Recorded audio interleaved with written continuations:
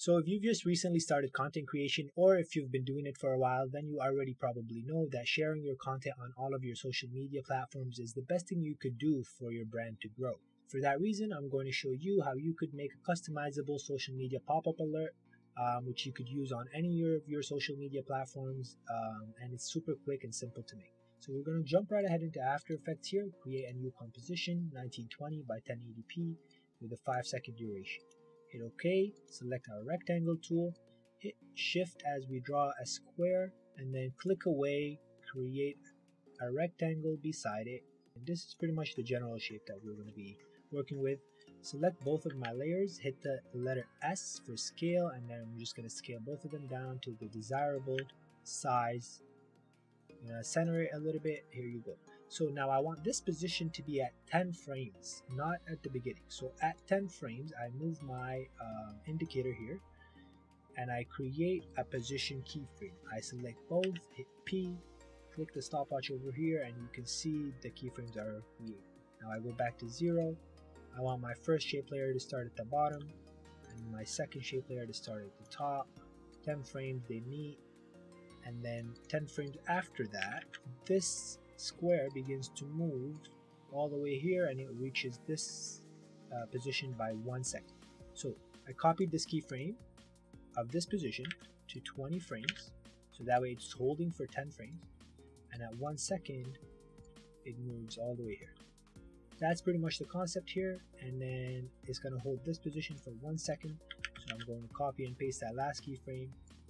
Now I want 15 frames later, I want it to move all the way across the other side. So here's what we got so far: down, right, all the way left, and we're good to go. Hold this position for for 1 second as well. So now it's 1 second on each side. And copy and paste this last position keyframe, and then 10 frames later, so we do not need to copy this one. After we finish the 1 second here, we just move it back.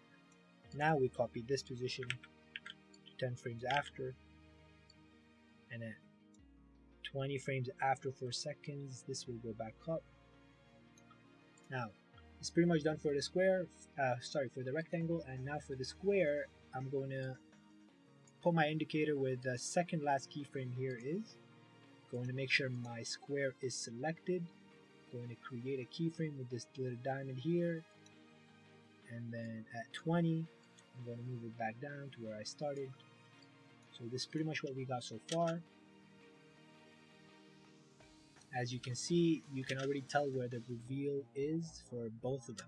So it's going to reveal 2 in the same animation. So I'm going to go ahead and import my logos right now.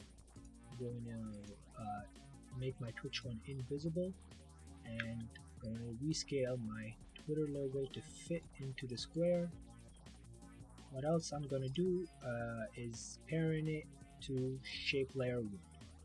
From here, that way it follows the position. And then at 2 seconds, a little bit after 2 seconds, just when the bar is almost in the middle, I want my Twitter logo to disappear, and then we're going to make my Twitch logo visible again, and I want it to appear at this time.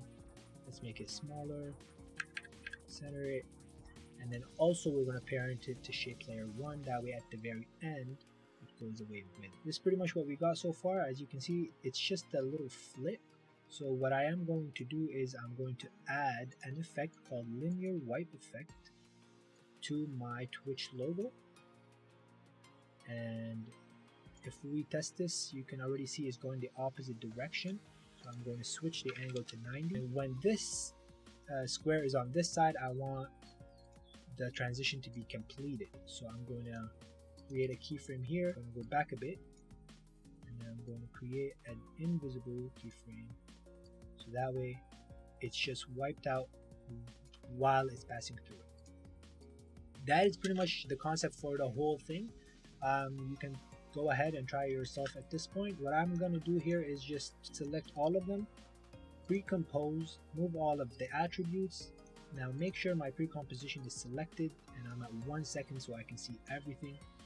Hit the rectangle tool and I'm going to create a mask just at the edges here.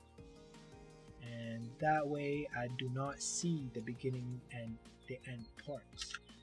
Now it just looks like that. All we have to do is add a tint effect onto the pre-composition. So keyframes here for purple, go back to Twitter, keyframe here for white, blue. If I hit U here, I can see a little bit of a gradient. I can just play around with it, make it a little bit smoother transition. And this is pretty much what we got so far, guys. All you have to do is add your text with the linear wipe effect again. Just add one right here that wipes along with the square, and add another one on this side. What you will get is something like this. Pretty much that's all of it, and as you saw, it's pretty simple, pretty quick. I hope you try it out yourself. If you do, share it with me. If you don't, these templates will be available for you for free on my Discord in the free templates section.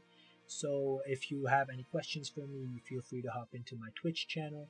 I stream on Saturdays and Tuesdays at 4:20 p.m. And until next time, guys, peace out.